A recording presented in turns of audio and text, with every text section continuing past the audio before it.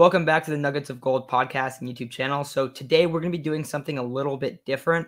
Now we're going to have 2 episodes coming out today. Yesterday we didn't end up posting. We're recording this late Tuesday night, so didn't want to post something super late. But for this segment, we're going to be talking about the Packers-Lions game, the Seahawks game, and the Cardinals game, just because we wanted to talk about what's going on in the league, how do these other teams look. Now, obviously, the Niners are going to be playing the Packers this week, and the Niners already played the Lions. So it's interesting when you see like a team that you've played, that you're about to play against a team that you just played right before.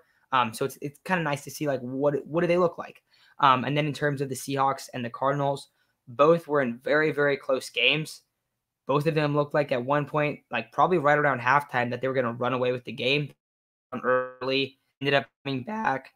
The Seahawks kind of lost their lead, but really interesting games there. So we'll talk about all that, but let's start with this Packers-Lions game. Monday Night Football was a massive line. Game starts out, and the Lions are hanging in there. I was really surprised early on. Now, as the game goes on, the Rodgers to Adams combo starts heating up. Aaron Jones has a monster performance, and the Packers offense kind of steamrolls the Lions at the end. But it definitely wasn't like just an overall dominant performance by the Packers. So, Aiden, the Niners are about to be playing the Packers. What did you think when you were watching that football game? I thought it was really interesting. The Packers came off with a slow start. We saw in the Niners-Lions game, the Niners were able to get on them relatively quick, which we haven't seen all the time during the Shanahan tenure. So that was really good to see, and that was something the Packers were not able to do. However, they finished strong the way the Niners did not finish strong and ended up winning by 18 when I think the Niners won by 8. So, I mean, watching the game, the Packers did not blow me away. The Niners have had the Packers number, especially on the defensive end, for the past 3-4 years. I feel like Kyle and this defensive staff knows exactly what LaFleur wants to do. Aaron Jones had 3 receiving touchdowns on 6 catches, which is not very sustainable. He was playing with a heavy heart, which was a really cool story.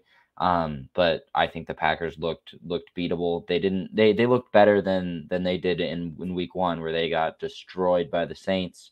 But you knew that was probably going to happen. Rodgers was going to have 2 career worst performances back to back, but he had 5 incomplete passes and 4 touchdowns.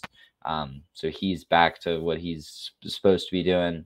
Super excited for this Niners Packers game, but I'm not excited, and I don't think that they can stop the run game. The one throw that I was just completely amazed by was the 50-yarder to Devontae, because that ball was maybe like 45 yards from the line of scrimmage to Devontae, and then you add in like, all right, he's throwing that ball on the sideline, he's in the middle of the field, and he's like 8 yards back from the pocket. That ball was absolutely rifled, and it was literally put in the perfect spot. So yes, Aaron Rodgers, he's going to do Aaron Rodgers stuff. But I don't think that's what, like, when you look at this game, I don't think that's the flaws of the Packers. I think when you watch, you're like, okay, Kevin King's still getting toasted by, was it Cephas? Like on that first drive, that was brutal. Their defense is all right. Like their defense is okay, but it's looked beatable for like 3 years. And at the end of the day, that's what I felt has been the Achilles heel of this team. Most of the run defense, though, still question marks there. The offensive line, it definitely looks like it took a couple steps back from last year. Now, Bakhtiari's out, so when he comes back, that's going to be a big win for them. But they also lost Corey Linsley, and so it's going to be a tough spot for the Packers being this year. I don't think they're quite as good as the last couple years. Now, time will tell. It's been 2 weeks. We were talking about this like early on the season. Everyone wants to freak out, like, oh, 2 weeks in, like this is how everyone is. Like, let's calm down, especially after week 1, because week 1 is like there's so many flukes in that. So the Packers could consistently get better. There's a lot of new faces, so that also would make sense for a little bit of a slow start. But they came back, they got the job done. In the NFL, that's all you can ask for. One thing I do want to say is, even though the Lions start out 0-2, their offenses actually look pretty good. And they didn't score a ton at the beginning against the Niners, but Jared Goff's actually he's going to put up numbers this year on the Lions, and it's going to be interesting because, I mean, everyone rips him so much, but at the end of the day, he's going to have a pretty good statistical season. So it'll be something to kind of look back on. Oh, wow, Goff threw for 4,500 yards, really? But overall, don't think there was a ton of takeaways from that game. Besides, Packers got the job done. They're still gelling, and it does look at this point like there might be a few holes on that defense, and also the offensive line might take a while to get going as well, and take a while to gel. Going into the Seahawks game, the Seahawks, the Russell Wilson to Tyler Lockett combo was absolutely dominant. Early on that game, the Seahawks defensive line was making some big plays on Tannehill. They were balling up Henry pretty good. And then King Henry took over in the second half. If any of you, I had him in fantasy. I was pretty much guaranteed to lose that game going into the second half. And Henry completely took over my team. So thank you to Derrick Henry, not only for helping me win a fantasy game, but also helping the Seahawks lose. That was great to see. I also wouldn't put a ton of stock into this. There's a very good chance when the Niners meet Derrick Henry, I think it's in December, that he could put up a game like this. And I get that the Niners defense is really good, and it's a lot better than the Seahawks, but it's still Derrick Henry, and sometimes this dude is just unstoppable. So he looked on fire in the second half. The Seahawks offense looks a lot better, though. The defensive line looks a little bit better than I kind of thought coming into this year. Saw a few flash plays from some of the guys there. I saw Kerry Hyder in the backfield a few times, actually, so familiar face. But what did you think about the Seahawks performance? Yeah, I think you hit it right on the head.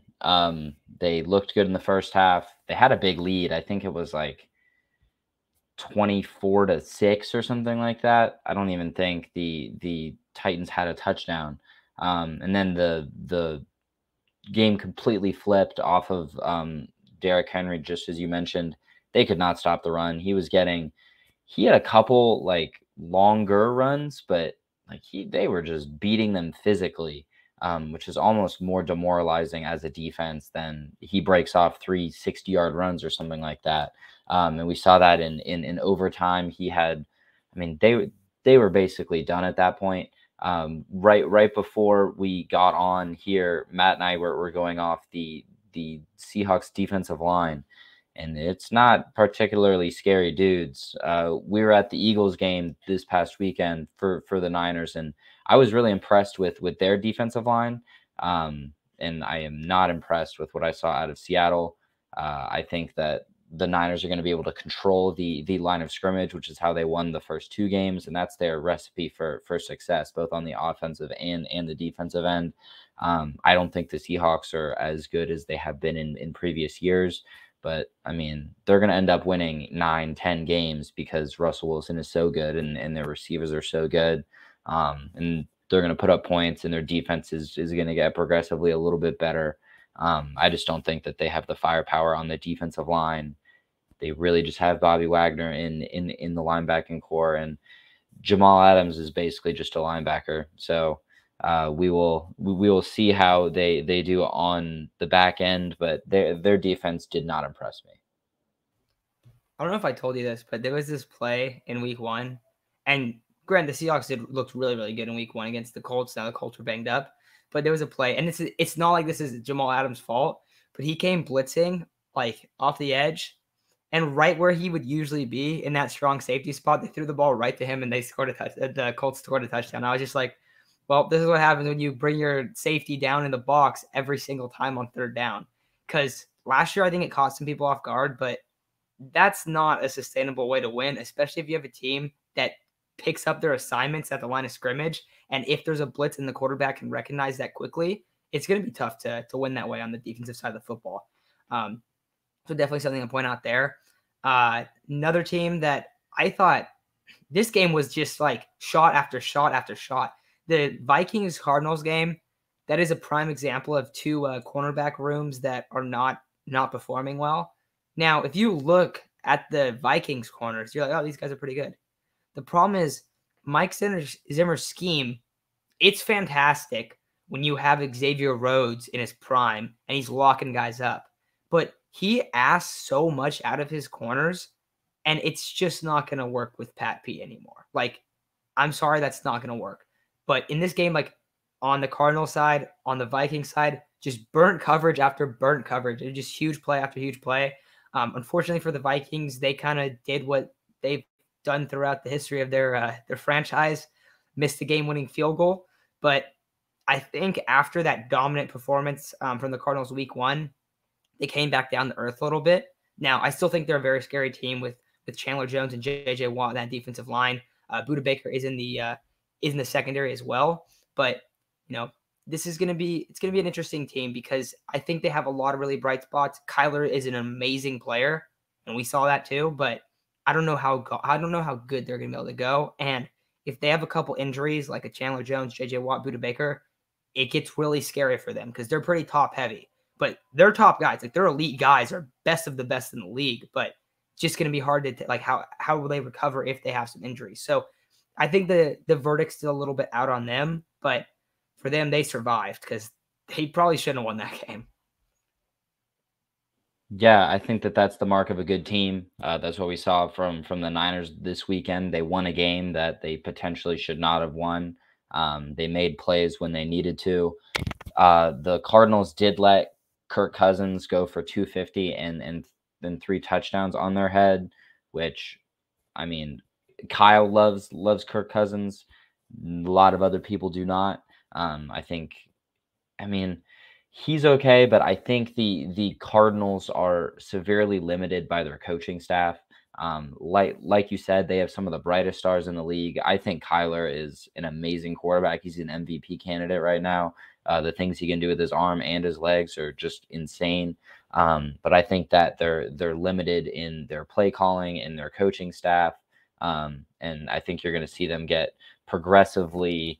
I think that they're a year or 2 away on the defensive end, but they have the offensive stars right now. Chase Edmonds looked really, really good. He was a guy that I was pretty low on going into the season. He's been really, really good over the past 2 weeks. He may not have the numbers or the eye-popping stats, but he made a couple plays that I saw that were like, okay, that was pretty impressive. So they have dudes.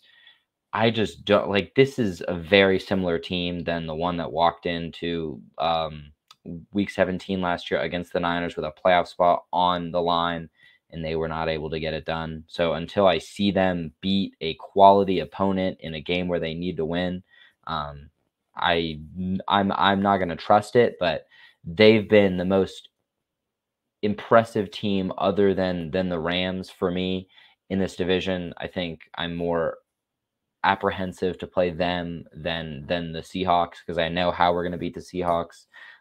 Cardinals have a good defensive line, but like you said, one injury in there and some major question mark town.